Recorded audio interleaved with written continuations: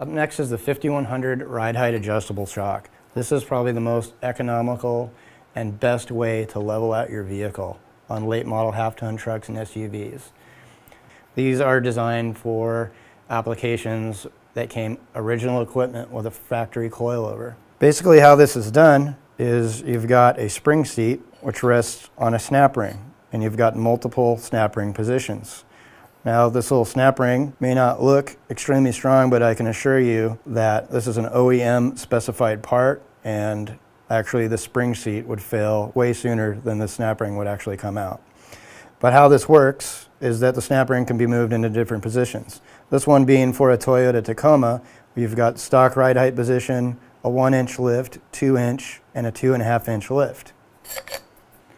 5100 series ride height adjustable shocks are tuned for each specific application. They also have digressive valving. In addition, they all carry a lifetime warranty.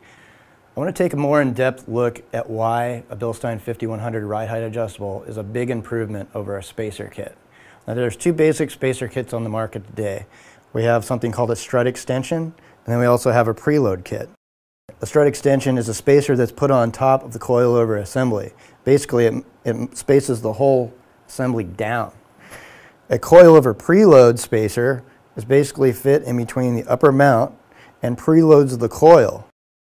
Next, I want to draw your attention to the variance and extended lengths across all of these different kits. These are all for the same application. This is for late model Toyota pickup or FJ Cruiser.